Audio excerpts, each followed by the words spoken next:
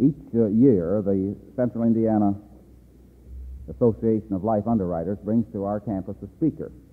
This is always during Life Insurance Week. This year, they've done us an especially interesting assignment by bringing to us the governor of the state of Indiana. And it's my pleasure to recognize first Jack Peckinpah, who was the president of the group which brings the governor. Jack.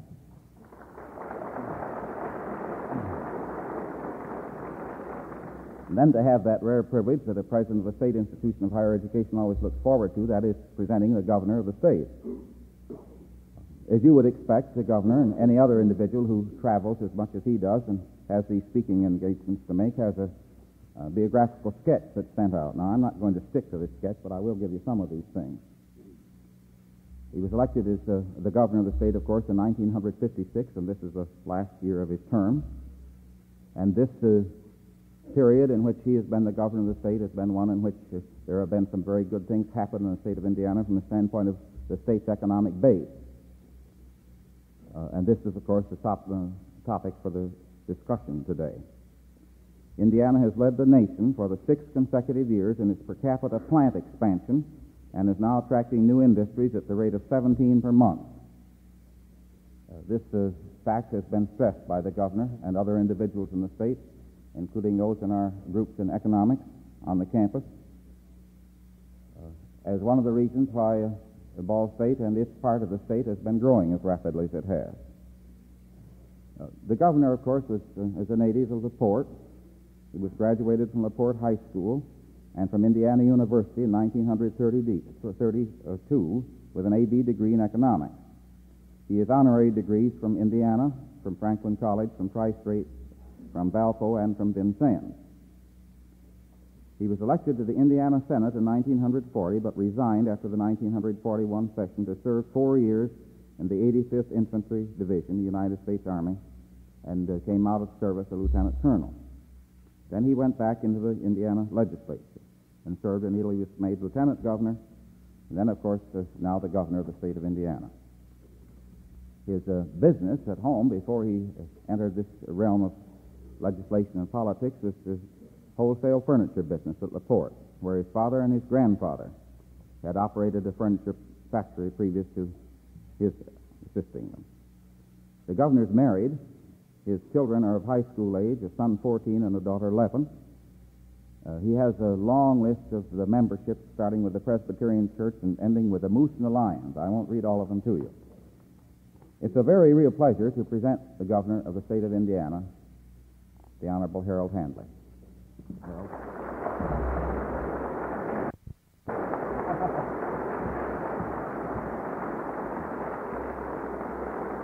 Thank you.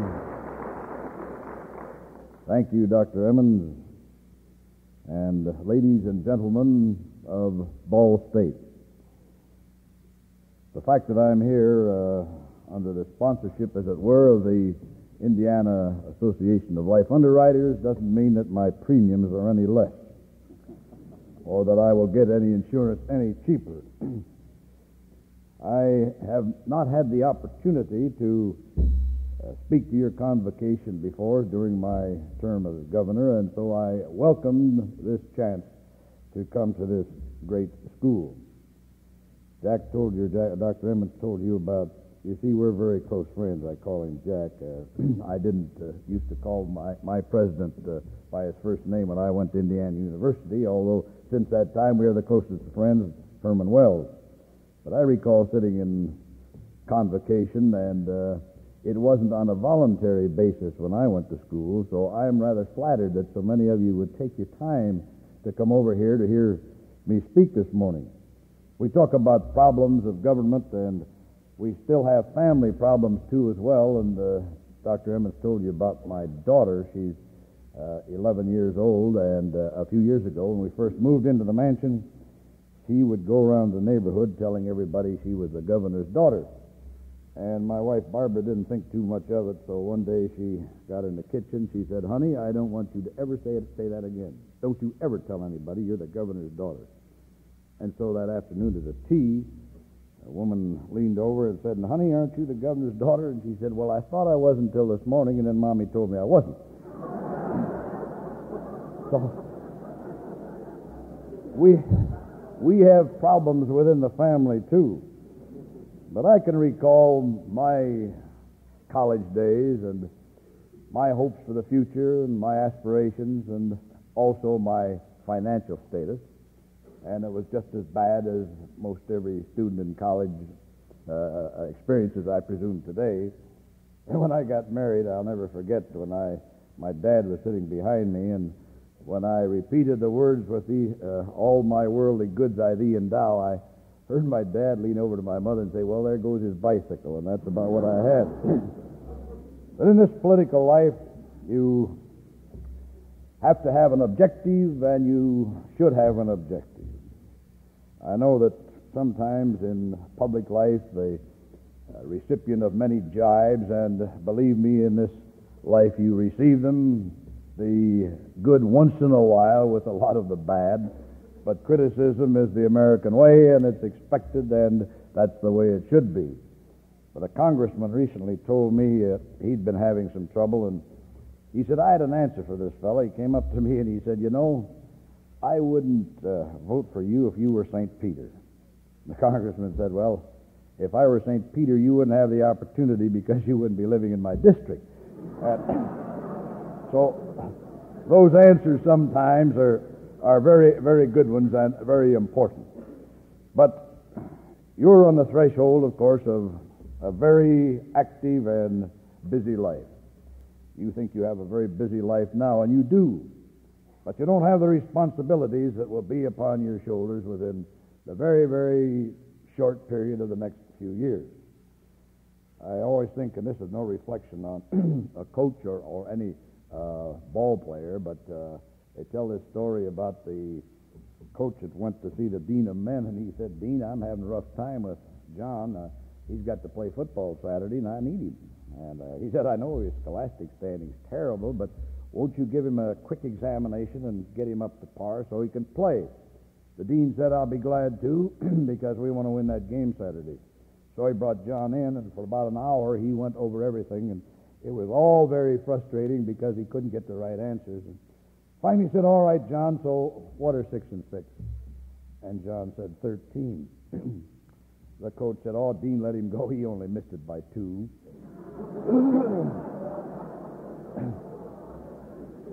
Now, the point I want to make with that story is the fact that we can't afford to miss any opportunity. Opportunities are available to every one of you because in this great free America, there are ample opportunities. What you have to do, of course, is as you get out into your future occupations and your life ahead is to forget any disappointments and failures you might have. You have to forget them and live an active and a creative life, because it isn't what life does to you, but it's what you do to life that is important.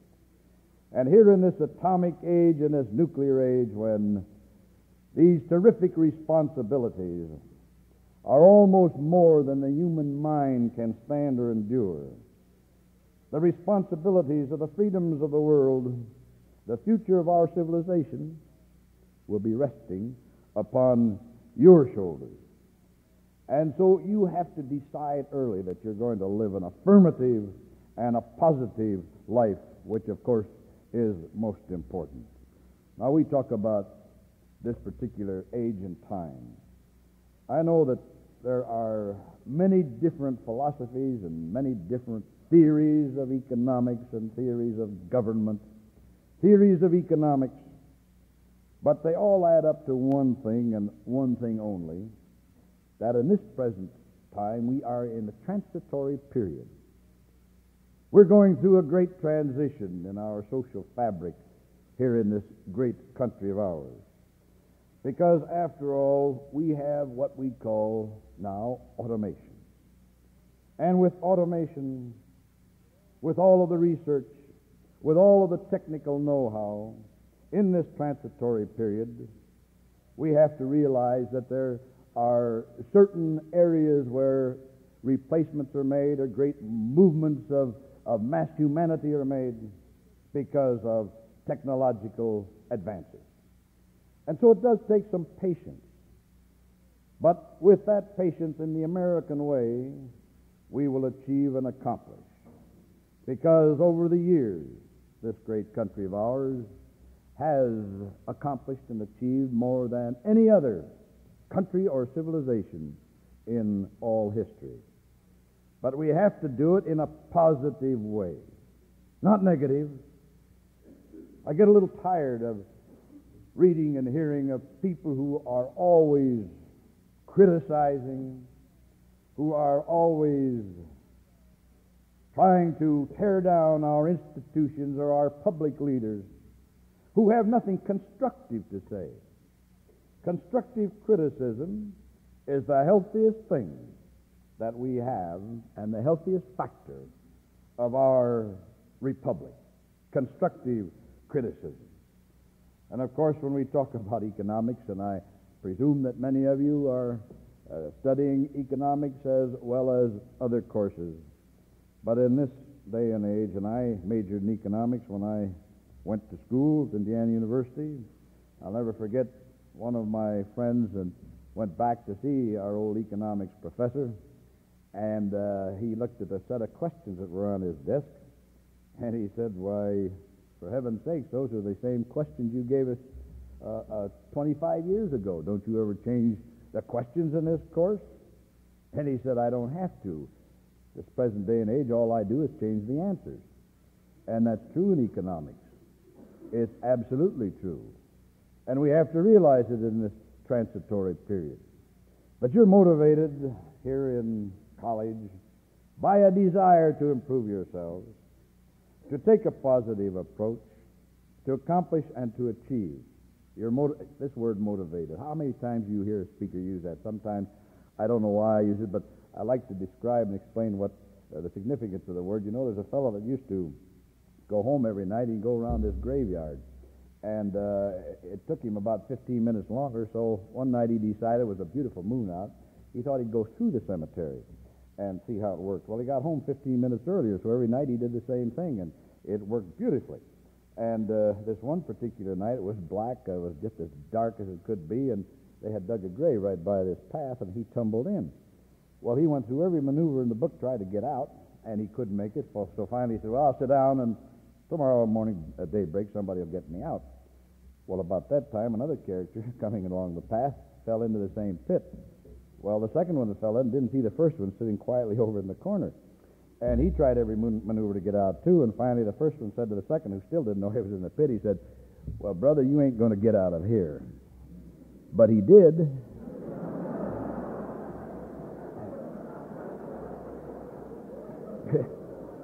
You see, he was motivated. Now, that's what I mean by motivation. But in your motivation, you've got to remember one thing. You have to attain an objective. And I know many of you here are interested not only in economics and in your future profession, but you're interested as well in government. And government is so highly, highly important in this day and age. And you have a great responsibility to government. Abraham Lincoln, of course, as you know, we celebrated his sesquicentennial last year. This is the 151st year. It was my privilege to be chairman of the Lincoln Sesquicentennial Commission in the state of Indiana, an ex officio chairman, and as in that role I went to Japan last December, and then on to Manila, Hong Kong, and went on around the world. And it was interesting to learn of the great love that these people throughout the world had for Abraham Lincoln. Because Abraham Lincoln stood for something. He stood for constitutional government.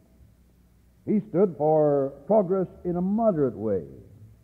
And he's the man that saved the union of this country so that this country has now been able to achieve and accomplish the responsibility of leading the free world.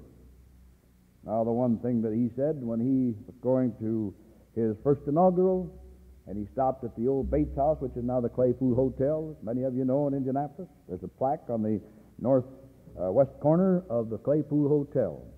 And this is what he said, and is what is on that plaque. That I appeal to you constantly to bear in mind that not with politicians, not with presidents, not with office seekers, but with you shall the Union and shall the liberties of this country be preserved to the latest generation. Not with politicians, not with presidents, not with office seekers, but you the people. So you see, it's your responsibility, it's the responsibility of each and every one. Now, I've taken a very definite stand, and I've been criticized for it. But in my own heart, my own conscience, I believe that I'm right. And somebody else across the table from me believes that he is right. And so as a result, we have two great parties in this country, the Republican Party and the Democrat Party. And I think that it goes without saying that both parties and all candidates and all office holders within the framework of these two great parties have the same objective, and that's the security of our American system. But we just believe that there are different ways to achieve it. We, for instance, believe that we can only achieve and secure it in one direction, they in the other. But what happens overseas when somebody gets a little unhappy with his party and he doesn't think too much of its philosophy, he starts off and goes in another direction and creates and forms another party. So you've got a splinter party system in France and Germany and Italy and throughout the world. Splinter party system as opposed to our two-party system in this country. And that's the reason that they always seem to be in such a, as we call it here in this country, a hassle. They are going in all directions. How many governments did France have before de Gaulle with his strength took over? Italy's been having their terrific troubles and their growing pains. And of course, the division of Germany is well known. And there's no country as West Germany that has shown to the world what the free enterprise system, individualism and initiative and hard work can do more than West Germany. But I just mentioned that fact that constructive criticism, no matter what your party might be, is helpful and it's important. But my interest, of course, is in the future of this country. And I happen to be in agreement, and we're all in agreement, a great section of the population of this country. We're concerned about the fact that we have a $750 billion mortgage on the future of each and every American in this country. We're somewhat concerned that some of our people in high places are more interested in the byproducts of our constitutional form of government than they are in keeping the strength of the fabric of this government intact. And I speak about many schemes that might go into the area of welfare help. It's important. I'm not opposed to it if we can afford it. But if we can't afford it, you can't bankrupt this country at the expense of making the byproduct more important than the fabric of good constitutional government. Yes, I've been accused of being a conservative. Well, I consider myself a liberal, and there's going to be a great deal of laughter throughout the state when I make that statement. But you know why I call myself a liberal? Because I'm defending the very things that were the product of the French Revolution, the American Revolution, the Industrial Revolution of this great country, the freedoms of man, the dignity of the soul. I don't consider myself in the category of those who want to have super centralized control, to control the activities of every person's life, and to return us once more back to centralized government. Destroy the fabric of our 51 states, as you please, the sovereign states, and have one federal government run the whole show. So we're all in the same boat. It could happen and it may not happen, because as I say, There's a great play for the control of men's minds, not only in the United States of America, but throughout the world. And here in America, up to this point, we have been doing everything on a voluntary basis, by volition, against the compulsion that seems to be the byword of those dictatorships across the sea. Yes, we're all in the same boat. Agriculture, labor, industry. We're on this boat known as the capitalistic system. Someplace along the way, some years ago, somebody decided the word capitalism was a bad, bad word. But capitalism, in my mind, has brought about the achievements and accomplishments that's put this country in the position that it's in. And capitalism doesn't mean that we can't do the many things that we want to do for our people and for our groups, minority groups as well, as long as we can afford it. And when anybody comes up to me and said, I want this and I want that, and I can't understand why we can't have it, and why are you opposed to it, and then in the next breath say, I'm getting so doggone tired of paying high taxes. Inconsistency. Now, we can do these things if the people will decide they want to pay for it. And it's just as simple as that. But we're all in the same boat. I think about this boat that was sailing out over the Atlantic Ocean, and it was sinking. This fellow was standing up, looking at the horizon. Didn't seem to bother him at all. Didn't bother him at all. Everybody else was down on their knees praying. And finally, one person looked up and said, say, friend, why don't you get on your knees and pray too? He said, what for? The boat doesn't belong to me. An awful lot of people in the country today that feel that way. They don't seem to have any interest. And that's why I feel that it's so important that every one of you accept the responsibility not only of your profession, but also the responsibility of your community, your state, and your national activities. You know, I talked a few minutes ago about this great country and these great sovereign states. In France, as you know, there's a national government. In England, the sovereignty of the people, as you know, are entrusted to one central state, the Parliament. But here in the United States of America, we now have 51 states, 50 sovereign states and the Federal Republic. And because of the constitutional requirements wherein each state is a part of that federal government, we have been able to achieve and accomplish unity of purpose, national unity of purpose. After all, our Constitution has only been subjected to 22 amendments, but only 2 of them have been designed to restrict still further the power of federal government. Only 2 of them, the income tax and prohibition. And Article 4, and I'm going to not go on in such a talk on governmental in government, but I think this is so important that Article 4, Section 4 of the Constitution, that the U.S. shall guarantee to every state in this union a republican form of government. The federal government has no powers save those granted to it by the states, and the states have all powers of government save those denied them by the Constitution.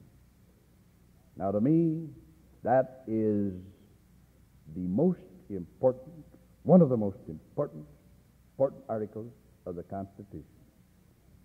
Why do I say that? Not because I'm the governor of a state, but because I believe it. I believe that the fabric of this American society of ours is dependent upon decentralization. I think it's dependent on the fact that we have 50 republics that can control a super republic known as the federal government. And the results of all this, of this creation by the Constitution and our founding fathers, has made man equal before his God and the laws of the land. More than any other country or civilization in history. Made him equal. Not because he is a Jew, a Gentile, not because he's a farmer or a laborer, not because of race, creed, or color, but because our society recognizes the dignity and personality of the soul of every free man in this American classless society. And that, to me, certainly is fundamental and basic. I think there are 10 words that I want to leave with you that describe the arc of every civilization known throughout history. And none of us in this auditorium, not a one of us, believes that ours is the only civilization that ever inherited this earth. There have been thousands of them that have been ground into the dust of time. There have been billions of human atoms that have trekked across the face of this globe and gone down the corridors of eternity. So we're not the only ones. But we could learn by experience if we want to. If we are not so selfish about our own personal whims and desires and think about the whole of mankind, we can learn by experience. And these 10 words describe the rise, the arc, and the fall of every civilization throughout history. Number one, they all start out in bondage. That's known, it's a known fact. Make a study of any civilization. And that civilization starts out with its people in bondage.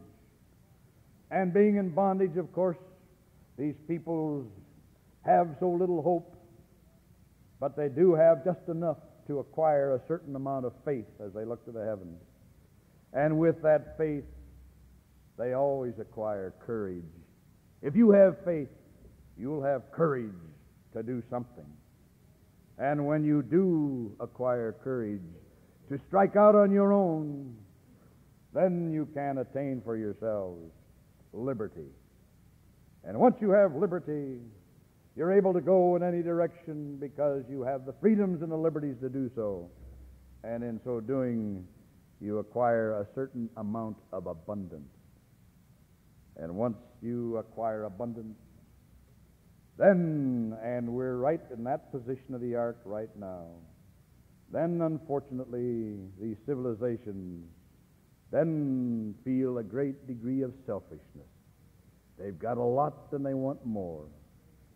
And so agriculture, looking out for their own interests, labor, look out for their own interests, industry, look out for their own interests.